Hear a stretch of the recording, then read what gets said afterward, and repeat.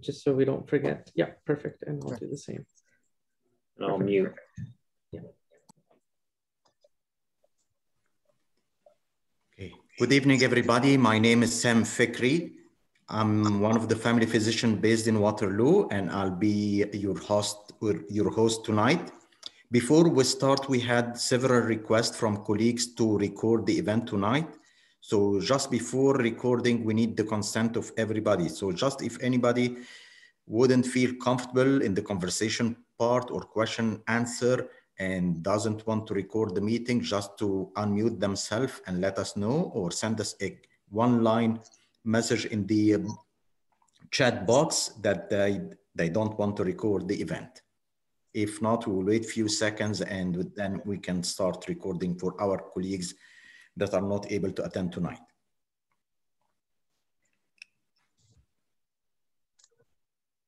And I would like to thank you all for joining us tonight for that exciting meeting. And I would like to extend our thanks for Graham from HLS for sponsoring the event tonight.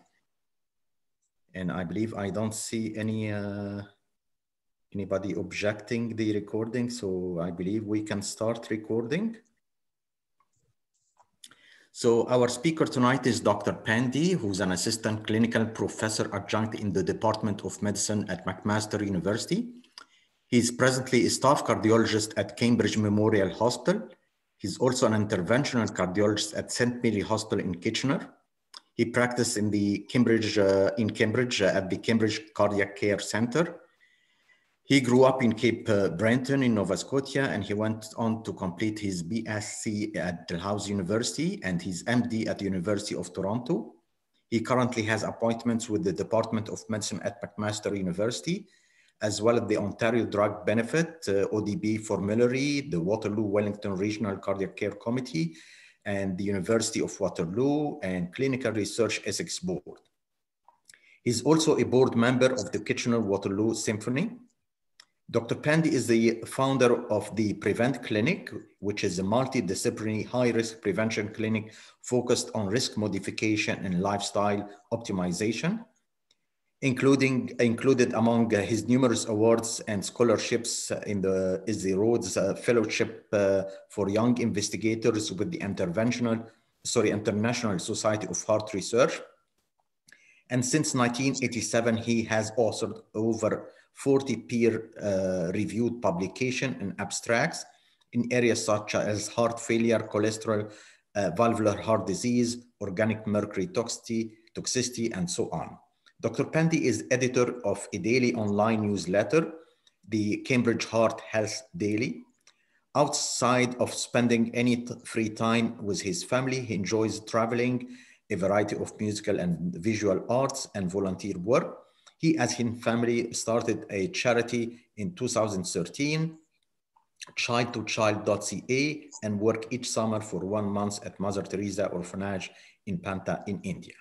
So without further ado, I will leave the stage for Dr. Pandey, who will be discussing tonight the new 2021 Canadian dyslipidemia guidelines and the role of the novel therapy for vascular risk reduction. Thank you so much, Dr. Fikri. Can everyone hear me okay? I believe so. I can. Perfect. If you can hear me just fine. I was having a bit of technical difficulty a few minutes ago, so just confirming. Thank you so much, Dr. Fikri, for those kind words. I think almost everybody quite well, so I'm humbled to be able to speak to you about this. Just two very minor corrections to my intro, which was very kind of you to do. I'm an invasive cardiologist, not interventional, meaning I do angiograms, but I don't do stents and PCI.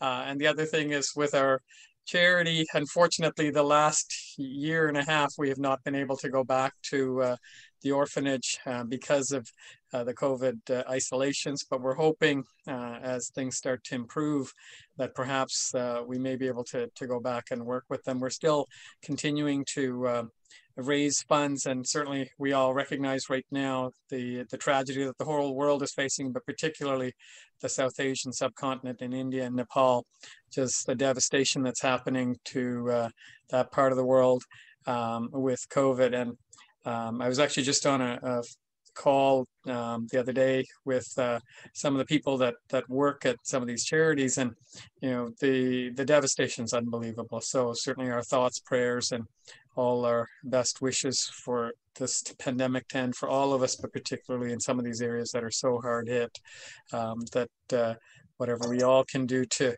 help each other and help those in need. I know we all are trying to do our best during this time. So thank you for this opportunity to talk to you about the new lipid guidelines. The Canadian Cardiovascular Society lipid guidelines just came out not that long ago, about a month and a half ago. They're very interesting. There's a significant change in the approach to it. So I think it's a good opportunity to discuss both the change that's happened and why it's happened, and how to think about that. Graham, if you can do maybe the admissions part, because it keeps popping up on my screen to let people in, that would be great. So to begin with, I'm going to talk to you about, as soon as my computer starts up, these are my disclosures for the presentation. I think the most important one is that a number of the trials that we'll be talking about, I was fortunate to be a principal investigator on, and so that does obviously provide some insight, but also bias. I do need you to be aware of that. Our agenda today will be to review the 2021 lipid guidelines and what both the changes are and how those changes we should be thinking about implementing. The focus is obviously on vascular risk assessment and optimization, incorporating some of these new therapeutics that have become available to us to achieve the best outcomes in our patients. So the guidelines, as I said, just came out in the Canadian Journal of Cardiology. This is the preprint proof. It's on line now. And, there is a significant change in approach, which we'll discuss as we go through. But first of all, what's not new in the guidelines? Well, first of all, statin therapy continues to be the mainstay, and it is recommended for all individuals, certainly with clinical atherosclerosis, if they have coronary artery disease, if they have cerebral vascular disease, carotid disease, if they have peripheral vascular disease, previous FEMPOP bypasses, also patients with abdominal aortic aneurysms, all of them should be on statin therapy. Those with diabetes, certainly for any extended length of time beyond 10 years, or those above the age of 40, or with multiple coronary risk factors, diabetics should be on statin therapy. And we've also recognized for the last two guidelines that chronic kidney disease patients are at a significant increased risk of atherosclerotic events. So CKD patients, it is recommended that they be on statin therapy to help reduce that event rate.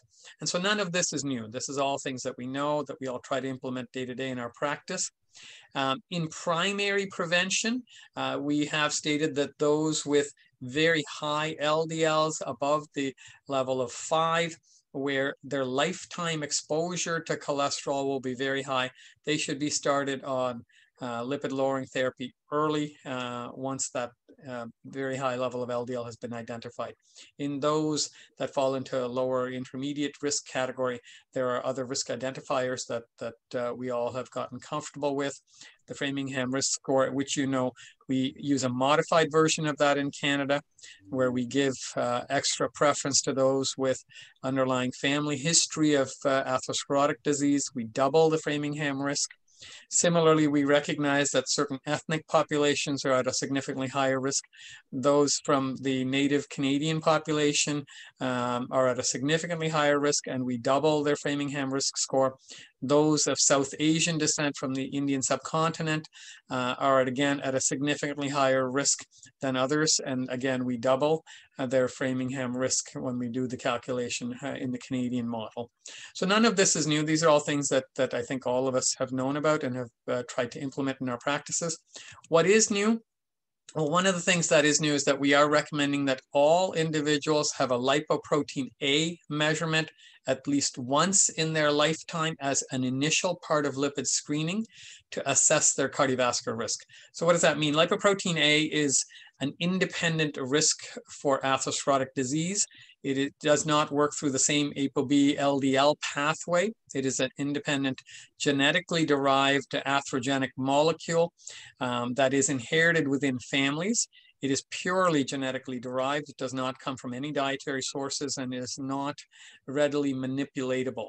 No dietary or exercise or lifestyle intervention changes lipoprotein A. And traditional therapies, including statins, do not lower lipoprotein A. PCSK9 inhibitors do lower it to about 20 to 30%. And there are now trials ongoing with direct lipoprotein A lowering antibodies to see will it actually make a difference in atherosclerotic events. It's not clear whether lipoprotein A reduction with either PCSK9 inhibitors or direct lipoprotein A lowering antibodies will actually reduce atherosclerotic events. What we do know, though, is that those individuals that have an elevated lipoprotein A are at a significantly higher risk of future atherosclerotic events. So we use that primarily to identify individuals that are at a greater than usual risk for atherosclerotic events and modify their risk, I guess, aggressively as possible. While we can't say definitively lowering lipoprotein A will reduce their risk, we know that even in that population, lowering their LDL will lower their risk. So we do more aggressively treat patients with lipoprotein A to much lower LDL targets and start their treatment earlier because, again, lipoprotein A is a genetically derived cholesterol. So it is something they would have been exposed to all their life, and it will be an atherogenic propensity all of their life. So we want to start treating them early with risk reduction strategies. Similarly, we are now, for the first time in the guidelines, recommending coronary artery calcium scoring in those individuals where we're trying to decide, is it time to initiate statin therapy? If we're on the fence on that, if their risk profile falls into an intermediate risk category and we're not sure whether we should start statin therapy or not, coronary artery calcium scoring may help to tip the balance. If their coronary artery calcium score is above 400, we recommend initiating lipid reduction therapy. In those that have very low coronary artery calcium scores below 100, perhaps we can hold off on it. So it does help in clinical decision making. Having said that, if you've already decided that they need statin therapy, either they have an atherosclerotic event, you know that they have atherosclerosis from other imaging, like they have an abdominal aortic aneurysm or peripheral vascular disease, or they're diabetic, or you've already decided that they need statin therapy, there's no point in doing coronary artery calcium scoring. It doesn't make a difference in that point. The whole purpose of coronary artery calcium scoring is to really decide in the intermediate risk category, is it worth initiating therapy with statins at this point, or can we defer for the time being? So that's really the purpose. It's the first time we've now recommended CAC scoring in the Canadian guidelines. The Americans have been doing that for some time. At times they were a little bit ahead of the curve. I think the data now supports that in that intermediate risk category. We've also now recommended more aggressive preventive care for women who develop hypertensive disorders of pregnancy. What we know is that women that have preeclampsia or eclampsia have a much greater lifetime risk of atherosclerotic events. The risk of MIs are significantly higher. The risk of heart failure and renal dysfunction is significantly higher. It is a vascular disorder. So again, women that have a hypertensive disorder of pregnancy, particularly if they have more than one episode of preeclampsia, they're at a much greater risk over their lifetime of atherosclerotic cardiovascular events. So we want to be much more aggressive in that patient population, be screening their lipids much earlier and considering lifestyle interventions pretty much right off the bat, and earlier initiation of pharmacological therapy if they meet treatment guidelines. So being much more aggressive in this patient population. So the purpose is really to identify individuals that are at a greater risk that need earlier and more aggressive therapy. Beyond Dr. that, Penny, though, can I interrupt for a second? Yes, of course, yeah. Sorry, I forgot to ask. Can I interrupt you and ask you a few questions that appear on the chat? At any point, please interrupt as we're going along, and I'm happy to field questions as we go along, Sami. Thank you. So the first question would be lipoprotein A, is it covered by ODB or not? And how much would it cost if private? Yeah, it unfortunately is not covered. Ontario is, I think, the last remaining province where lipoprotein A is not covered. I think the cost is around $25, and you only measure it once. Once you know what their lipoprotein A is, it does not change with time, and we don't really have any pharmacology that changes it either. But unfortunately, at least right now, it's not covered by OHIP. Okay, thank you. Not a worry. So the other main change that's happened with the lipid guidelines is the idea of thresholds for lipid lowering therapy. Rather than targets, we're now talking about thresholds for intensifying lipid lowering therapy with non-statin agents. So what does that mean? Once you've decided that someone warrants statin therapy, there will be those that, despite statin therapy, will still remain at greater risk for atherosclerotic events. And we need to try to identify those people and get more aggressive about their therapy. Consider adding in non-statin agents that have been proven to reduce cardiovascular events. And we'll talk about that for much of the remainder of the talk. But the goal is to identify those that will derive the greatest benefit from intensification of therapy. Not everybody needs to be on everything. It is really about personalized medicine, trying to identify those that remain at increased atherosclerotic event risk and provide the most appropriate therapy for that individual. So let's talk about that. Let's talk about this concept of thresholds, which is, I think, one of the major changes. So that really applies to those where you have already decided that they need statin therapy. So remember, that's all individuals that have an LDL above 5, even if their Framingham risk score calculates low. Those individuals that are diabetic and have other risk factors or above the age of 40, individuals with chronic kidney disease, or those with established atherosclerotic disease, either coronary artery disease, peripheral vascular disease, or cerebral vascular disease, or those with abdominal aortic aneurysms. All of these individuals should be considered early for statin therapy. Once we get them on statin therapy, we recheck their lipids anywhere between 3 to 6 months after initiation of statin therapy and appropriate lifestyle guidance. Once that's the case, we now need to identify those that still remain at a residual increased risk despite optimum statin therapy, who requires further therapy. And so the guidelines now address that in a more robust manner. And so they've come up with this concept of thresholds. Our threshold is now an LDL above 1.8. If someone has established atherosclerotic disease and is on maximum tolerated statin therapy, if their LDL is above 1.8 or an ApoB above 0.7 or an HDL, non-HDL cholesterol above 2.4, we need to intensify LDL lowering therapies. In those that have a modest elevation of LDL above 1.8, so between 1.8 and 2.2, ezetimibe or isotrol might be enough in that population. But those that have a significantly higher LDL above 2.2, we will not get to very low levels of LDL that we now require. With ezetimibe alone, and PCSK9 inhibitors should be considered first, and ezetimibe second as add-on. We'll talk about that in a little bit more detail in a few minutes. The other major changes now, we have added in the guidelines the addition of icosapentol ethyl, or Vascepa is the brand name. This is a very purified form of omega supplementation that is the first triglyceride lowering therapy that has now been shown definitively to lower atherosclerotic events and cardiovascular mortality. And because that's such a novel development, I'm going to spend a fair bit of time talking about that as we go through the rest of this presentation. But let's first talk about the other two parts, the lowering of LDL below 1.8. So remember, that's now the new threshold. If you're on statin therapy and if you have atherosclerotic disease, your LDL is above 1.8 still, we need to intensify therapy. If their LDL is only modestly elevated, ezetimibe may be adequate, and that data comes from the Improve It study that I was fortunately a part of. This was a trial of ezetimibe on top of statin therapy, and we saw that ezetimibe had a modest effect on atherosclerotic events. It took about 7 years of ezetimibe therapy before we saw any major benefits, and the absolute benefit was about a 2% reduction. So it is a minimal impact of this therapy, but in those that have a modest further elevation of LDL between 1.8 to 2.2, our guidelines now suggest that ezetimibe be added as a second therapy if they're in that marginal LDL elevation. So still above the threshold of 1.8, but not dramatically above that, ezetimibe may be adequate. In those that have a significant elevation of LDL, well above 2.2 despite maximum statin therapy. We know that ezetimibe just will not get the job done.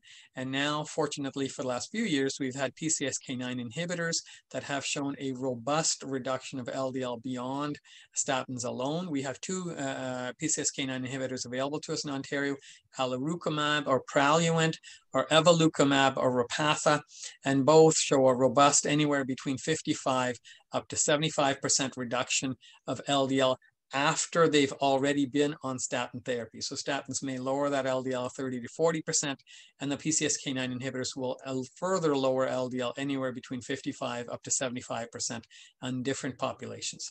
So a robust further reduction, and certainly much more than what we would achieve with ezetimibe alone. And we know now from various trials that this robust reduction does further reduce cardiovascular events. This is a slide from the 48 trial, which again, I was fortunate to be involved in. This randomized patients already on maximum statin therapy who had established atherosclerotic cardiovascular disease to Repatha or evolocumab versus placebo plus background statin therapy. So the addition of evolocumab on top of statin therapy further reduced the risk of cardiovascular death, MI, or stroke by an absolute risk reduction of 2% within 36 months. And that was about a 25% risk reduction on top of maximum statin therapy. So based on this, as well as the Odyssey outcome trial, which looked at alirocumab or Praluent, again showing the other PCSK9 inhibitor showing a robust reduction in cardiovascular events, the new guidelines incorporate that into our recommendations, both for those with established atherosclerotic cardiovascular disease, as well as those with familial hyperlipidemia. We know that those that are heterozygous or homozygous familial hyperlipidemia, they will have a lifetime high risk of atherosclerotic disease because they're exposed to high levels of LDL throughout their life. And so we want to get these patients aggressively to low LDL targets very early. And PCSK9 inhibitors have now been shown to reduce LDL robustly in this population and potentially reduce atherosclerotic events in a patient population that has a high burden of ASCVD. Those that have established ASCVD, MI patients, peripheral vascular disease patients, those with carotid disease, those with abdominal aortic aneurysms, if they're on maximum statin therapy and their LDL is above 2.2, we know that ezetimibe alone may not get their LDL low enough. And there, the CCS guidelines are suggesting that we add in a PCSK9 inhibitor on top of maximum statin therapy. We don't stop them at statin, we add in the PCSK9 inhibitor on top of that. And the big major change, yeah, sorry, go ahead, Sam. Back to the lipoprotein A. Yes, if it's of course. elevated, but the patient has no other statin indication, what would be the target LDL? Yes, so excellent question. So once you decide to treat someone with statin therapy, the LDL targets, again, are the same. The decision is then to decide to start with statin therapy. You want their LDL as low as possible. In primary prevention, we're targeting an LDL below 2. Those with established atherosclerotic disease, we're targeting a threshold for intensification above 1.8. So if their LDL is above 1.8, the statin won't be enough, and you add in additional therapy. So that same guidance still applies to those that have increased atherosclerotic risk from lipoprotein A elevations alone. So we're still targeting that LDL between 1.8 to 2. So certainly PCSK9 inhibitors are now a robust addition to our therapy, but beyond that, the other major change that we've made to the guidelines come from the Reduce It trial. This was a very important trial that came out now I think about almost 2 years ago, 18 months ago. This was the first trial that actually showed that triglyceride lowering therapy with a very purified form of omega icosapentalyl ethyl, or Vascepa is the brand name, significantly and dramatically reduced MACE, 3-point MACE of major adverse events, MI, stroke, or cardiovascular death, anywhere between 20 to 31% on top of maximum statin therapy. And so based on this, the Canadian guidelines have now adopted that in those individuals that have established atherosclerotic cardiovascular disease or are diabetic with a cardiovascular risk factor beyond diabetes, who have an elevated triglyceride above 1.5, and that was the threshold in the Reduce It trial where we added in Vascepa or icosapentalyl ethyl. If their triglycerides are above 1.5, the addition of icosapentalyl ethyl will significantly reduce the risk of adverse atherosclerotic cardiovascular events beyond statin therapy alone. And so this is now a strong recommendation, and it is specifically for those that are at an increased risk of cardiovascular events. They're already on background statin therapy, but their triglycerides are above 1.5.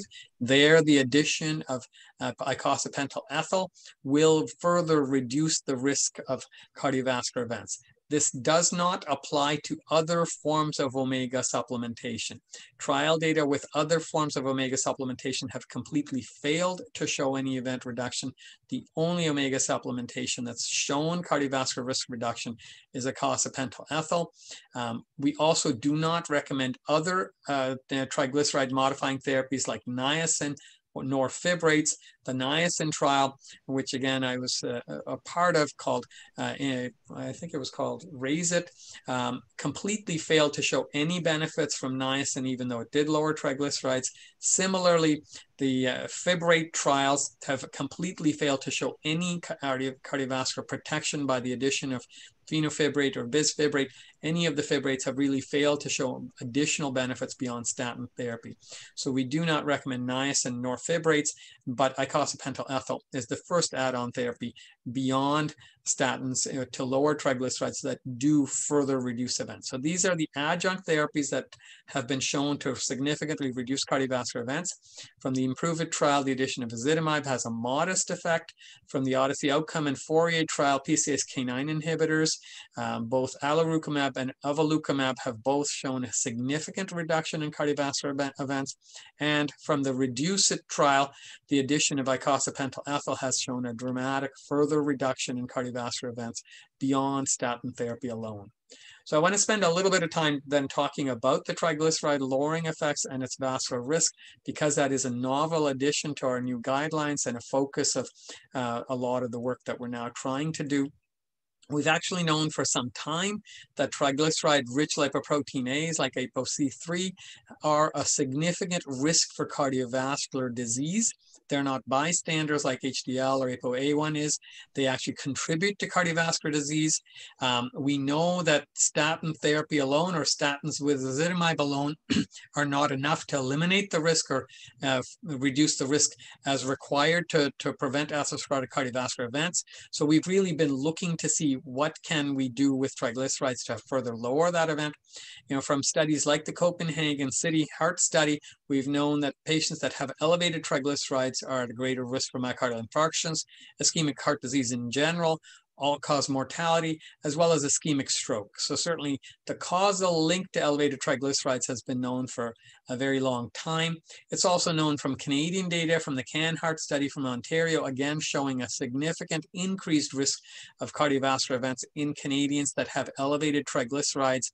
So the data really applies robustly to this patients, to all of our patients, that elevated TG does raise risk. The problem has been that while we've known that triglyceride is a marker of risk, and there's strong biological, clinical, and genetic evidence to suggest that elevated triglycerides increase cardiovascular risk, traditional therapies like fibrates, niacin, and omega fatty acid supplements have completely failed to reduce cardiovascular events.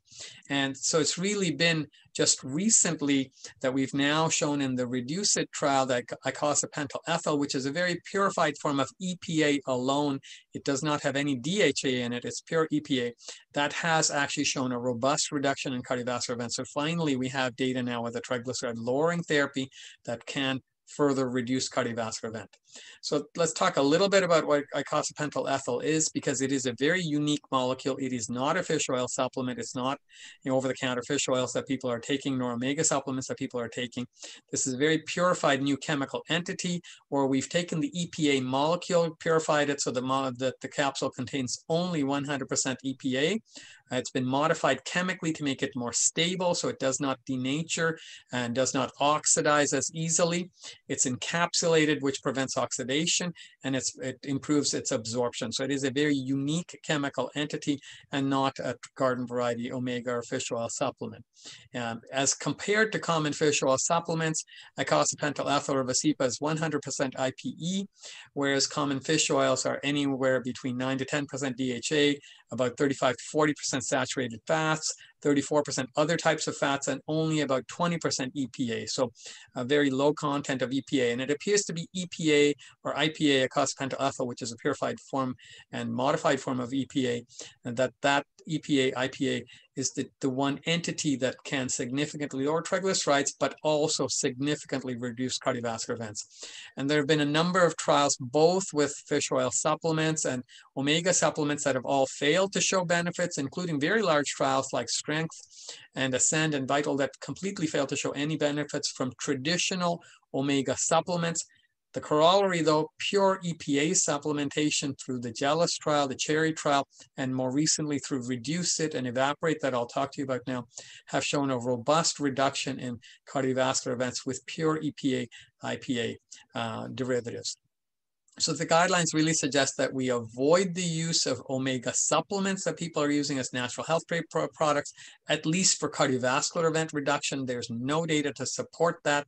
Very large trials like Ascend and Vital failed to show in as much as 130,000 randomized patients any cardiovascular benefits from supplementation with omega-3 supplements that are available over the counter from naturopathic sources.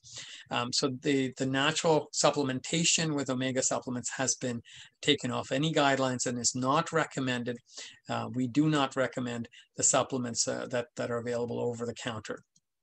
However, EPA by itself has been shown in now a number of trials to reduce significantly cardiovascular events. This was first shown in the Jealous trial, which was a Japanese trial of almost 19,000 patients, where they were supplemented with a pure EPA formulation versus placebo and monitored with time. And there was significant reduction in both the primary and secondary population for cardiovascular event reduction. That led to a large international trial, the Reduce It trial, which was run out of Brigham and Women's in Boston.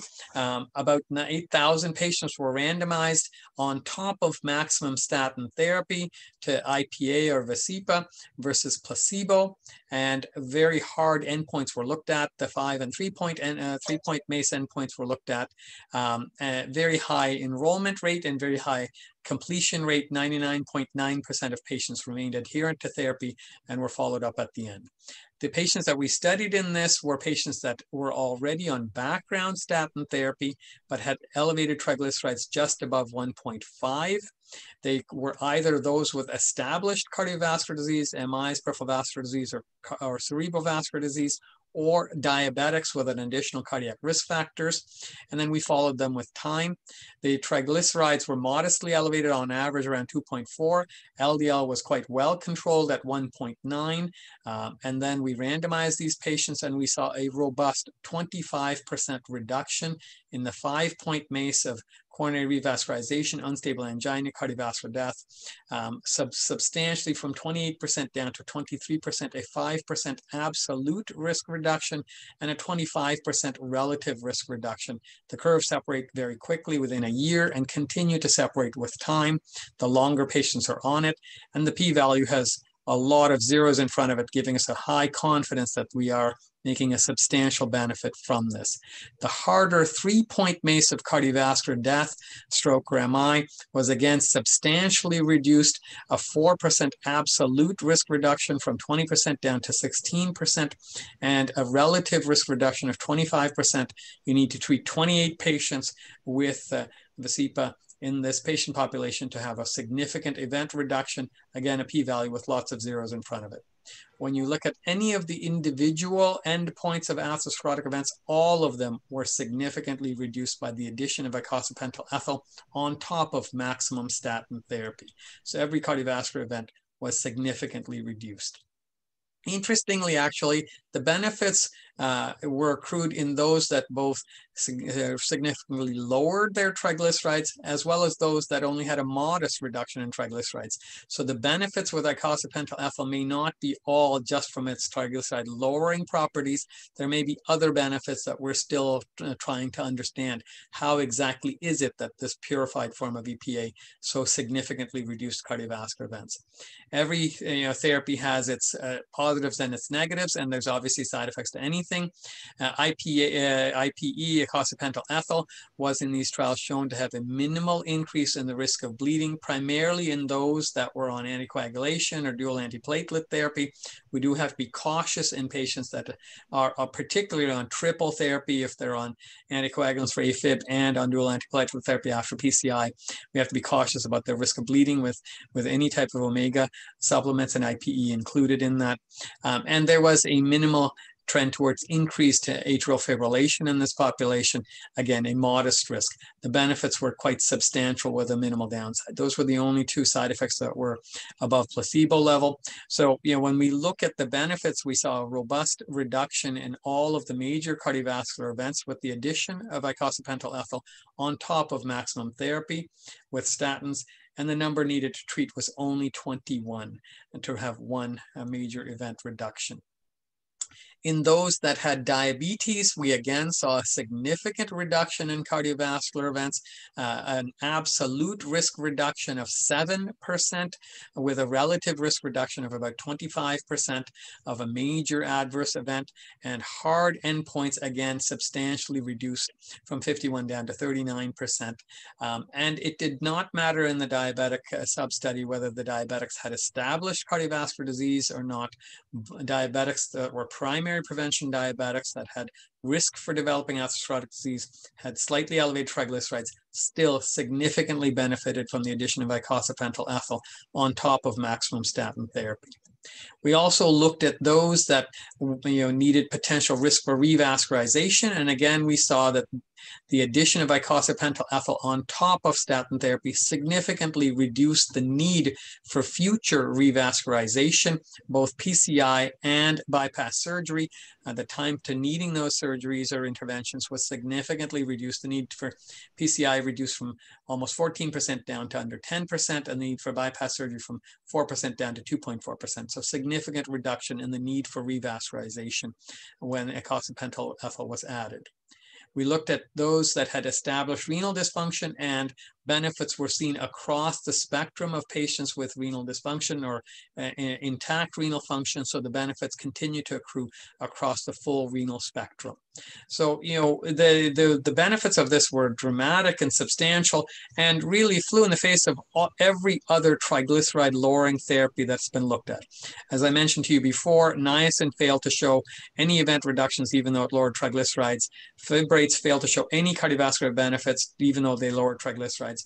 And even traditional omega supplements that are available over the counter did not show event reductions. So that begged the question, how did icosapentael ethyl suddenly reduce atherosclerotic events when all these other triglyceride changing therapies did not?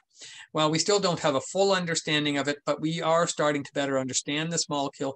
And one of the things that we have seen from imaging studies that have been done is that the addition of icosapentael ethyl on top of statin therapy appears to result in coronary plaque regression.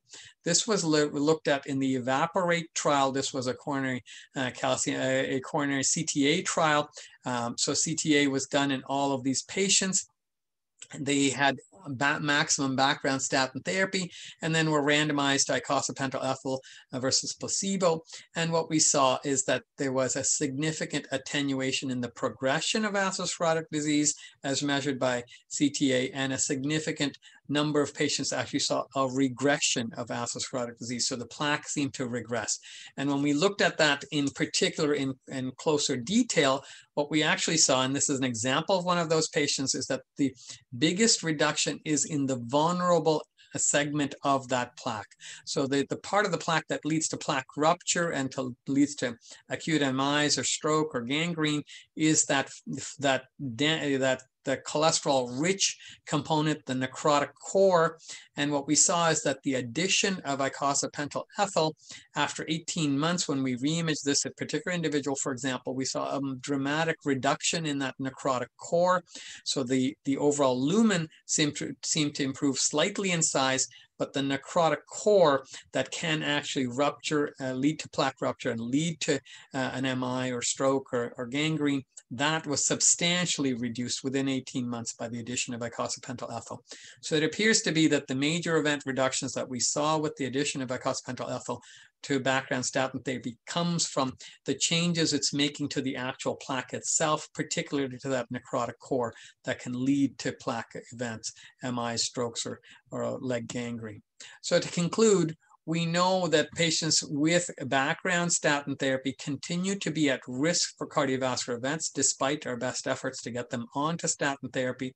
That risk happens from a number of reasons, including the impacts of triglycerides, but other impacts like diabetes, hypertension, lipoprotein A that we've talked about, endothelial dysfunction, inflammation, all of those contribute to that risk. We now suddenly have a number of therapies that have become available to us beyond statins, aspirin and ACE inhibitors, certainly ezetimibe we've talked about, PCSK9 inhibitors we've talked about, Vascepa that we've just talked about, all show significant reductions in events, SGLT2 inhibitors in diabetics, GLP-1 agonists, vascular dose Xarelto, the 2.5 BID dose that's been looked at in the COMPASS study, all showing further benefits in certain patient populations. And certainly as somebody who firmly believes in cardiac rehabilitation and runs our regional cardiac rehab program, we cannot forget the impacts of lifestyle interventions like cardiac rehabilitation, smoking cessation. So the question really comes down to, we have so many choices now beyond aspirin, statins, and ACE inhibitors for our vascular patients. Who do we need to add what to? And that becomes challenging at times.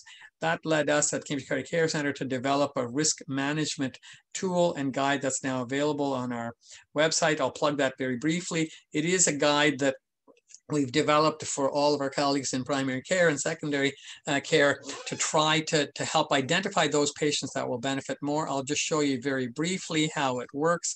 I'm hoping that this launches properly. Are you able to see the risk guide? No, Dr. Pandey, you'll need to stop sharing and then share your screen. Okay, or I'm just the going one thing. to, yep, I'm going to stop sharing and then I'm going to try to go back to share if I can figure out how to do that. I will share screen again, and so this, I'm hoping you can see our Perfect. risk tool. So this is a tool on our website to help identify individuals that will benefit from further risk reduction strategies. And it's called the REACH Risk Calculator. And it's a very simple tool that's available on our website. Easy to help identify individuals that remain at increased residual risk. You just literally plug in some patient demographics. So I'll just work through someone with you. Say it's a male, say he's between the ages of 65 to 69. He's a smoker, he's a diabetic, he's of normal weight, and say he has two sites of atherosclerosis. He has coronary disease and peripheral vascular disease. He has not had a cardiovascular event in the last year. He doesn't have heart failure. He doesn't have atrial fibrillation. He is on maximum statin therapy. He is on aspirin, and he is of North American, Western European descent. So this calculator will help calculate this patient's individual risk. And so it tells us that this person's risk of having an acute cardiac event in the next 20 months is 8.5%, whereas if we optimized his risk, we could reduce that risk all the way down to 3.8%. So telling us what that residual risk is that we can modify. His risk of dying of a cardiovascular event in those 20 months is 4%, whereas with optimum therapy, we can reduce that risk down to 1.4%. So telling us that there is significant things that we can do. And our hope is that this can help motivate our patients to adopt other therapies that can help to reduce their risk. So not only does the risk tool help to identify these patients, but our goal is to then give guidance as to what we should do next.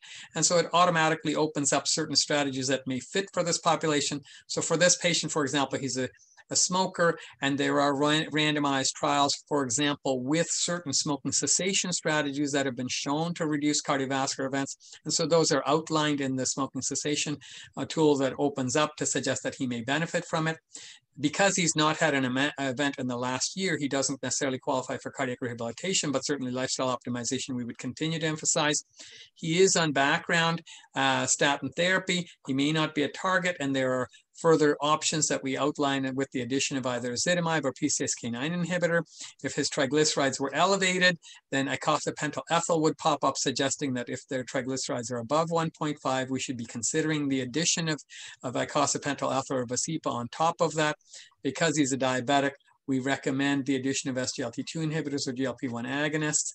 And in this case, because he has polyvascular disease, again, it gives us what the data is on the addition of rivaroxaban, low-dose rivaroxaban or vascular dose rivaroxaban 2.5 BID on top of statin therapy. The tool, then, if you want the citations from it, what papers actually outline that, you can open up the citation box. I can show you what the papers were that outline that. And we also created a print tool so that you can hit the print button. It will print that as either a PDF or a JPEG that can then be easily inserted into the patient's EMR.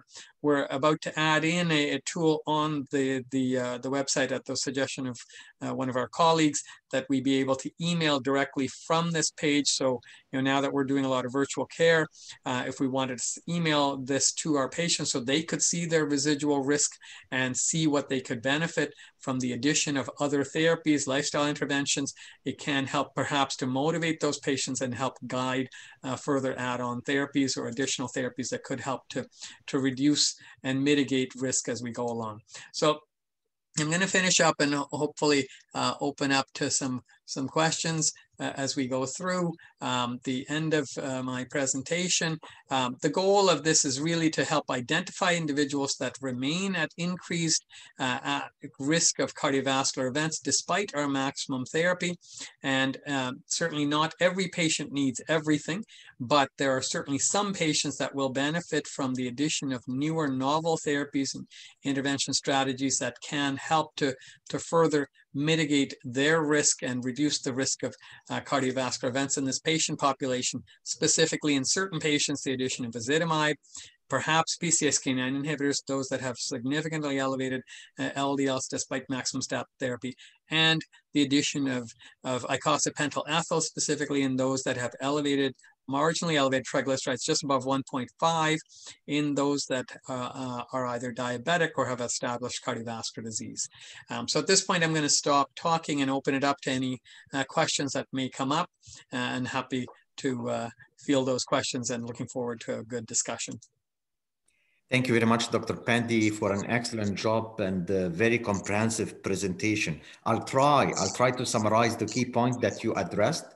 So we have seen tonight the 2029 new dyslipidemia guidelines, and you kindly classify them into what's not new, what we know already, and that's what's new. Mainly the lipoprotein A measurements now. It's one of the key things that we should do. The coronary artery calcium scoring and the hypertension disorders with pregnancy. And you kindly identified the statin indications, the PCSK9 inhibitors indications, and you also demonstrated the role of triglyceride reduction in reducing the cardiovascular risks.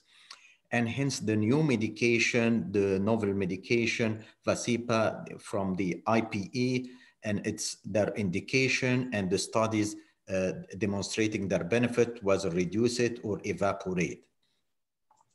There are maybe a couple of questions in the chat box.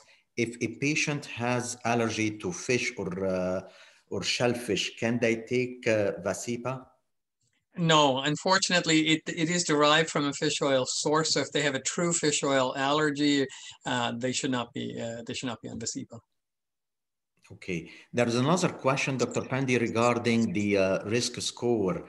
There is a question regarding if you use the cardiometabolic.com risk score. I don't personally use it. It's a very reasonable scoring system to use. The Canadian guidelines for primary prevention continue to suggest that we use the modified Framingham risk score. We've done further modifications to it in the current iteration of the guidelines. Remember, the traditional Framingham risk score does not incorporate family history, ethnicity, or novel risk markers like a lipoprotein A. So we have adopted those in the new guidelines, modifying the Framingham risk score, but the cardiometabolic age score is a reasonable alternative to look at. I personally don't use it. Okay, there is a little bit of a long question, but I believe if you can highlight a little bit or explain a little bit the coronary artery calcium score. Yeah, so historically we did not recommend coronary calcium scoring. For various reasons. One, there was not enough data to suggest that we could use it effectively to stratify patients and make clinical decisions in a meaningful manner. As well, historically, the amount of radiation that CT scoring required used to be quite high. Now, fortunately, that the CT scanners are such high resolution and such fast scanners, the amount of radiation that's required for coronary artery calcium scoring specifically is marginal. And we now have evidence that using that as a risk modifier can help identify patients that are at risk, but we have not identified their risk yet. So the patient population to really look at that is those that are at a moderate risk for cardiovascular events by traditional risk scores, where we're just not sure, should we put them on a statin or not? And this helps to tip that balance. If you've already decided, as I said, that they should be on statin therapy, then there's no benefit from the addition of calcium scoring. It is a bit of a challenge to access at this point. Certainly in the middle of COVID, it's been a huge challenge. Most imaging has been limited for prevention screening, but even otherwise, regionally, calcium scoring has been a little bit of a challenge. St. Mary's does do it. Right now, actually, the shortest waiting times to get calcium scoring is actually in Guelph at Guelph General. But the thing that will also change, though, is that our perfusion scans, so the MIBI scans that we've all traditionally ordered, for example, for ischemia testing, both in Cambridge and some of the other facilities, Cambridge Memorial and other facilities, we will be changing our maybe scanners to be SPECT CT scanners that will actually allow us to get calcium scoring at the same time. So we will both be able to look at perfusion as well as look at the amount of calcium inside the coronaries and give a calcium score at the same time. So that will improve our availability of this diagnostic tool to a broader subsegment, hopefully in the not too distant future. Right now, access to them is still a little bit difficult to get to. Certainly in GTA, it's much more readily available. I think the other part of it was that if they have a low triglyceride but a high calcium score, would we still consider adding in IPE? There's no data on this at this point. If their triglycerides are truly below 1.5, then they wouldn't fit into the Reduce It trial. I'm not sure if there's a trial specifically planned to look at that. That's actually a very interesting question. I'm not sure if that trial has ever been thought of yet, but at this point, I'm not aware of any data in those with truly low triglycerides with the addition of IPE. But remember, when we're talking about elevated triglycerides, we're only talking about 1.5, which is actually in the traditional normal range of triglycerides. We've traditionally, historically thought of elevated triglycerides above 2.5, 2.7, above 3. 1.5 is often felt to be within the normal range. It's in only a minimal elevation, and we saw a robust reduction in that setting. Okay, Dr. Pandey, now regarding the patient, who is the right patient for a family doctor to try to prescribe IPE Vascepa? So I think there's a large subsegment of patients that family practice I think can have a very important impact on. Certainly, a large part of the Reduce It trial was primary prevention diabetics that had slightly elevated triglycerides. So if your diabetic is on statin therapy and their triglycerides are above 1.5, we saw that the addition of IPE or Vascepa significantly reduced cardiovascular events very quickly within a year. So certainly that's a primary prevention population where there is robust benefits. But similarly, in those patients that have established atherosclerotic disease, if they're no longer being followed by cardiology or a vascular specialist, certainly, a lot of those patients are now back to primary care for their ongoing long-term care. If when you're doing their lipid management and they're already on maximum statin therapy and their LDL is adequately controlled, but their triglycerides are above 1.5, I would suggest that that's a patient that we should be considering the addition of IPE. When they saw their cardiologist or their vascular specialist, IPE may not have been available at that time and they may not have been recommended. So it does, I think, come down to primary care, making sure that patients remain current with the evidence. And the best evidence suggests that those patients that are on maximum statin therapy, if their triglycerides are above 1.5, will further derive benefits from the addition of IPE. Okay, thank you. How about suggesting IPE or Vascepa to a high-risk patient who is already taking an over-the-counter omega-3 fatty acid? So it's a very good question. I would first of all tell them to stop taking their omega supplements. It's, as a country, we waste a lot of money on unnecessary supplementation. And there's been very large trials that have shown absolutely no benefit. Two massive trials that 130,000 patients in them showed absolutely no benefits from over-the-counter omega supplementation. So I think patients are wasting a lot of money. If they continue to take it, there's no interaction or harm from taking the omega supplement with the IPE. They're just wasting money on their omega supplement. So I would suggest they stop their omega supplement, but it would not preclude me from adding in IPE if they still insisted that they wanted to take their natural over-the-counter omega supplement. Okay. Now that we have several agents like IPE, ezetimibe, and the PCSK9 inhibitors, which one to start with, and how would be the priority between the three agents in case of high triglycerides? And that's the complexity of it. There's so many therapies that have suddenly become available for us for ASCVD. That's where that reach calculator that I showed you on our website, it does individualize it. It will tell you specifically in this population that a specific therapy may be of greater benefit than another. I'm hoping that will help to make it easier to make that decision. But I think it comes down to what the guidelines would suggest. Our first target remains LDL. If their LDL is above 1.8, so that's that threshold. If their LDL is above 1.8, we need to intensify LDL lowering therapies, and that would be ezetimibe if their LDL is only modestly elevated, if it's between 1.8 to 2.2. If it's significantly above that, if it's above 2.2, then ezetimibe is not going to get these patients to target, and we need to add in a PCSK9 inhibitor. So that's how I would think about the LDL arm of it. But there are some patients that will require both. So they will require both LDL reduction with either ezetimibe or PCSK9 inhibitor on top of statin, but their triglycerides are also elevated above 1.5, and they will further derive benefits from the addition of IPE. So they're not mutually exclusive strategies, but it does get complicated, and that was partly why we created that risk calculator that I showed you on our website, and it literally tells you for that specific individual patient what would be the most bang for your buck to get started first. And again, we should not lose sight of the impact of lifestyle intervention and smoking cessation and diet and exercise, which we again continue to emphasize as the cornerstone of our risk reduction strategies. If we are prescribing a Vascepa to a patient, are there any tips or things that you are following up or looking for as a follow-up with that patient on long term?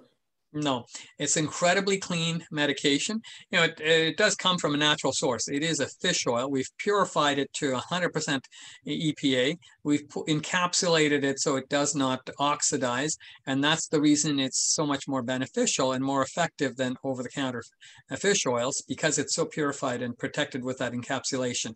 But it comes from a very natural source. And so the side effect profile is incredibly clean. The two things to be just cautious about is if they're on anticoagulants and have a very high bleeding risk, be cautious about that, because all omega supplements have mild blood thinning properties. And in patients that have atrial fibrillation, you might see a slight increase in the incidence of atrial fibrillation. That does not preclude me from using it in that population because, again, the actual cardiovascular benefits still accrue by the addition of EPA, but they may start reporting a bit more in the way of palpitations and things, so we may need to do some dose adjustments around that to control that. So those are the only two things that to be cautious about. There's no, as I showed you in the renal data, it has data across the full spectrum of renal issues, so there's no concerns around that, and has very robust data in diabetics as well. So we have a broad spectrum of patients at risk that can potentially benefit from this novel therapy. Okay. For a patient that we make a decision to start the PCSK9 inhibitors, and the patient is already on a statin and isotrol, should we stop the isotrol? I believe there is no rule for it.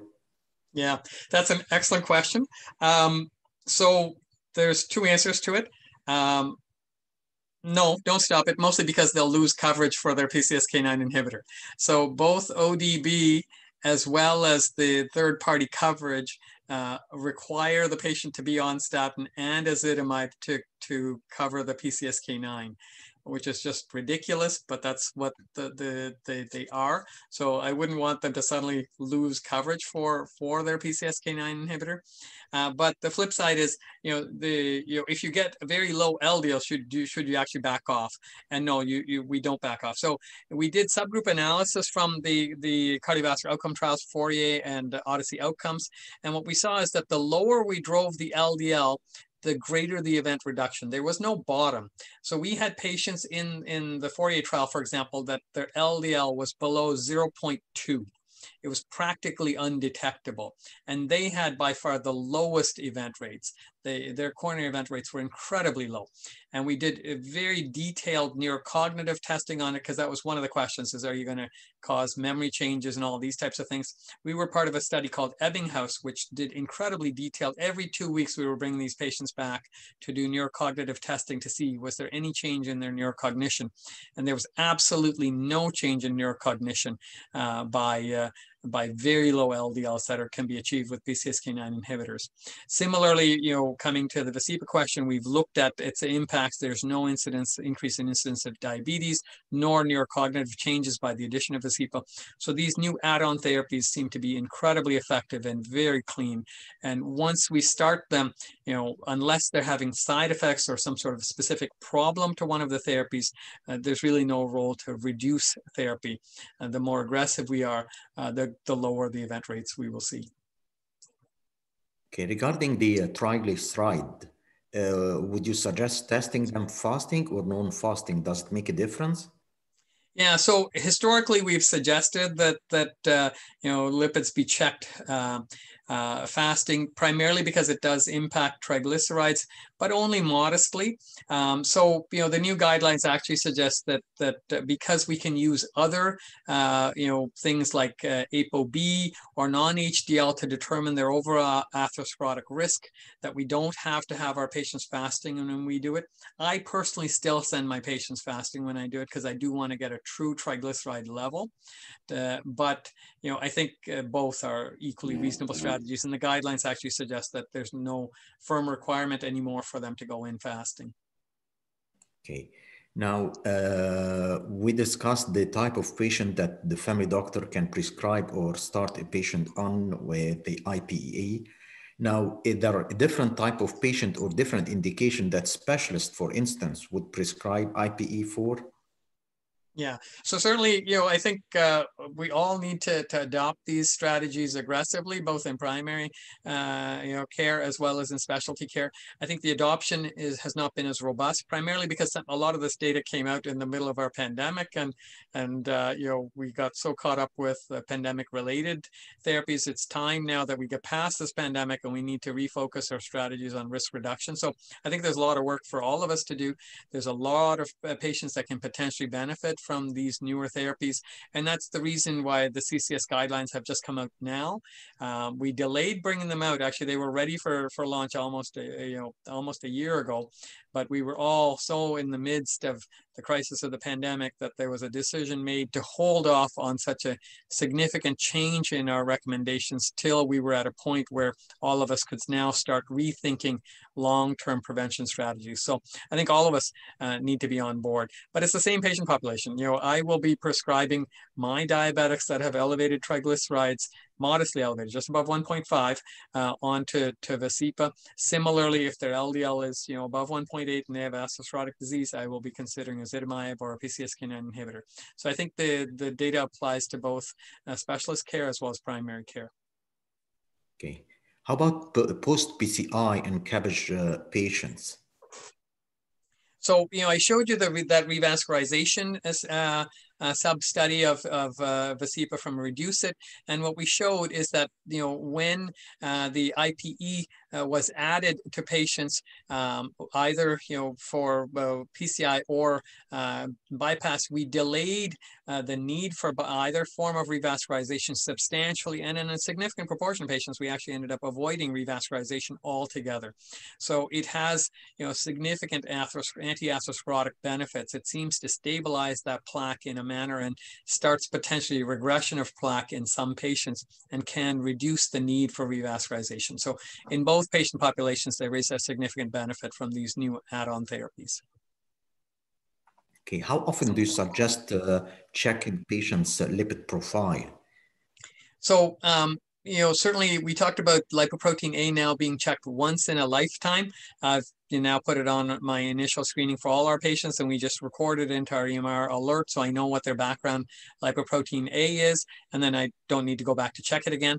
In terms of you know, the routine cholesterols, you know, I think it comes down to the risk profile and what they're on. Certainly, you know, the guidelines have very specific recommendations based on their risk profile. All adults should be having, you know, their cholesterol screened at 40. If they're come from a vulnerable population like the native Canadian population or South Asian populations at a younger age, perhaps at the age of 30, and certainly diabetics should be screened at the onset of or the diagnosis of diabetes.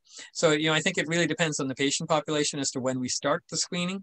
And then, you know, depending on what therapy we've already initiated, you know, may also dictate how often we check it. So, you know, some of that comes down to continued coverage. So again, you know, just like you were asking about, do we continue ezetimibe? Similarly, you know, if they're already on a statin, they're already on ezetimibe, they're already on a PCSK9 inhibitor, may already be on IPE, do I still need to continue to check their cholesterol? Well, we've done everything we can. Is there anything still to be done? Probably not. But the issue is that they'll start losing coverage because these insurance companies want to see their number.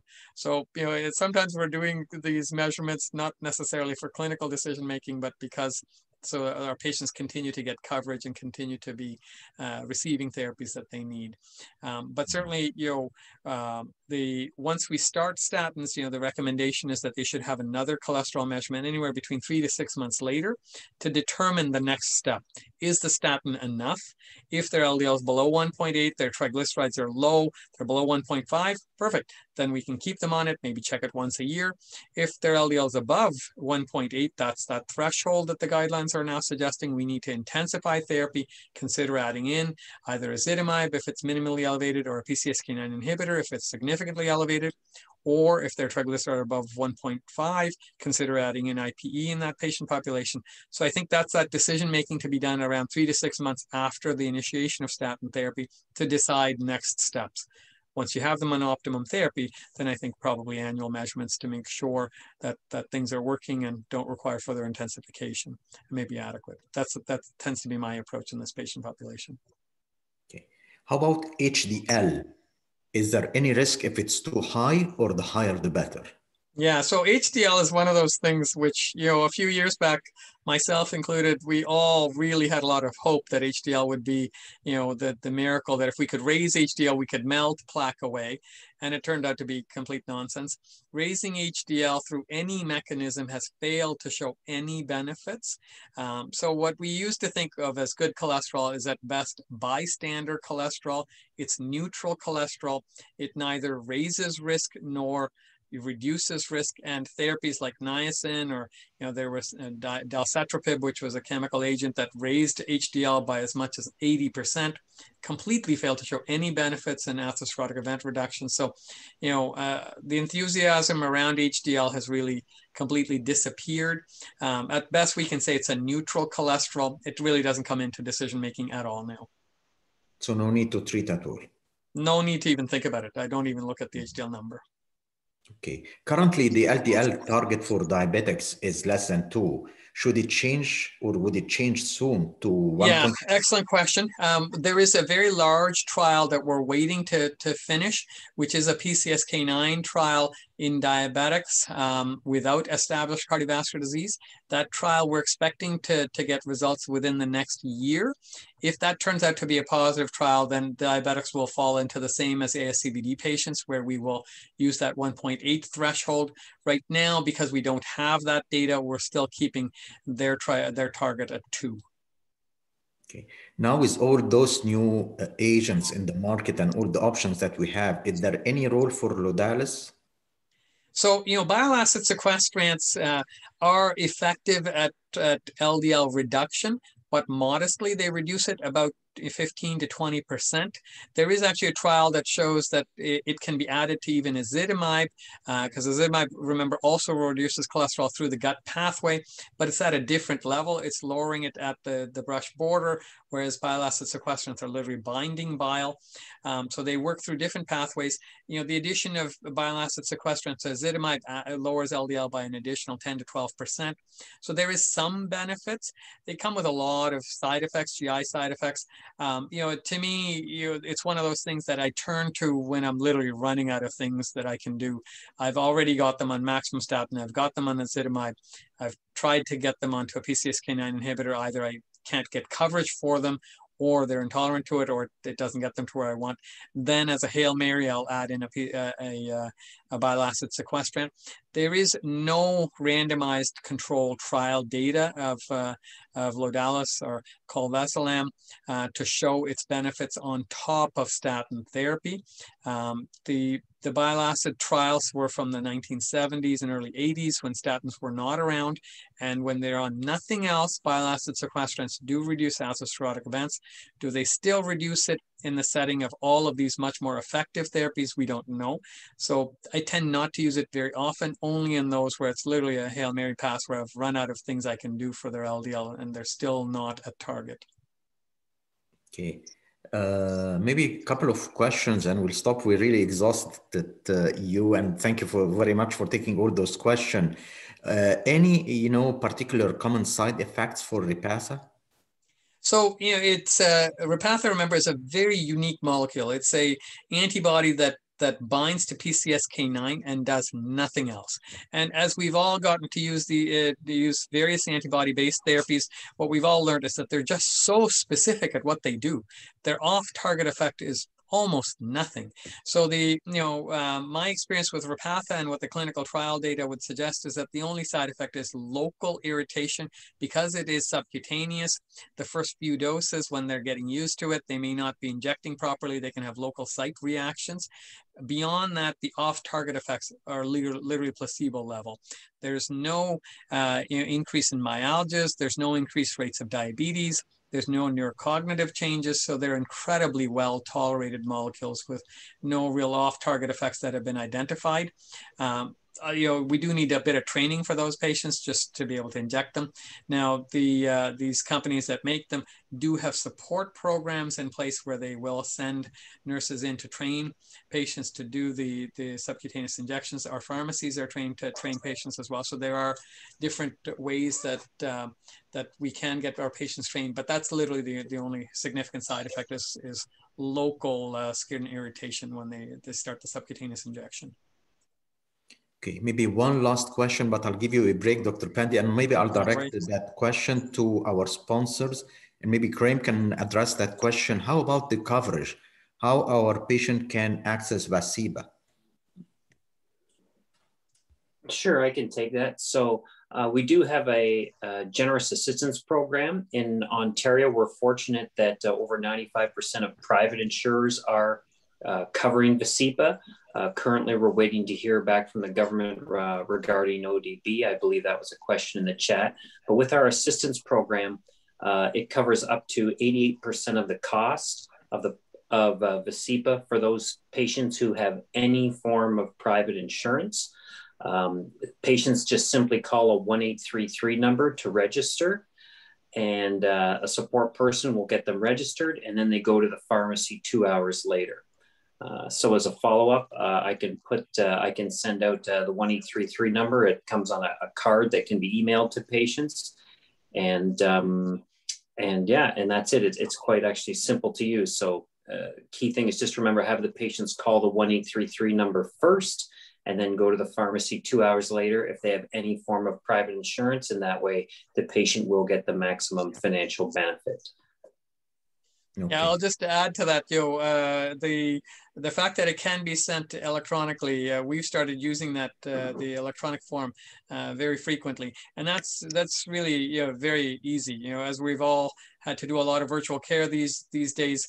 If I'm starting someone on Vascepa, when I'm faxing that prescription to the pharmacy, I email the patient this 800 card, and literally as I get off the phone, I just say, call this number. The pharmacy will have it covered for you by the time you get to the pharmacy. And my experience with it has been very positive. By the time they drive to the pharmacy to pick it up, the assistance program has already contacted the pharmacy and gotten coverage sorted out for them.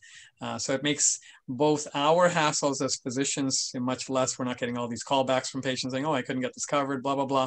And similarly from the patient, they're not having to run in circles. The assistance program seems to do all of that legwork. And certainly my experience with it has been very positive, that patients, by the time they literally reach the pharmacy to pick up their drug, they've already got it covered. And the assistance program has handled all of the legwork. So the kudos to HLS for putting that together. That's been a godsend, particularly at a time of having to do all this virtual care, to be able to just send these things electronically and have things ready for patients. Okay, one more. Thanks for adding that, Dr. Pandy. Okay. Sorry, you were going to say, I interrupted you, Dr. Vickery. No, I believe we exhausted all the questions. I don't see any more questions in the chat box. So again, one more time, Dr. Pandey, thank you very much for a great presentation, and thank you for taking the time to answer all those questions. And thank you all for joining us tonight and taking the time for that interesting topic tonight. And I extend our thanks for Karim and Manish from HLS for sponsoring our event tonight.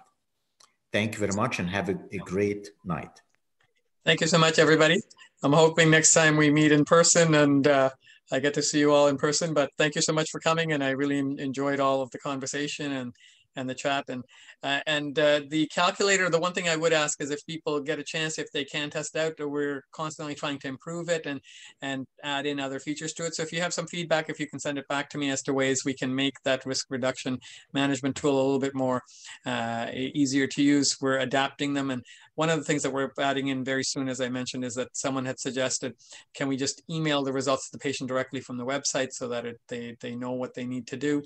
And that's something that we'll be adding to the website very shortly. So that will also help to make it a little bit easier for us as we do these virtual care visits. So let me know if there's other things that we can be doing to help make it easier as we adopt these newer therapies. Thank you so much, everyone. Good night. Thank you. Thank you. Thanks, everyone. And Karim, you will be sending me the recording of the tonight event with the slides, including Dr. Pandey's calculator, and I can pass it along to colleagues, correct? Yes, Manish has Manish, are you still there?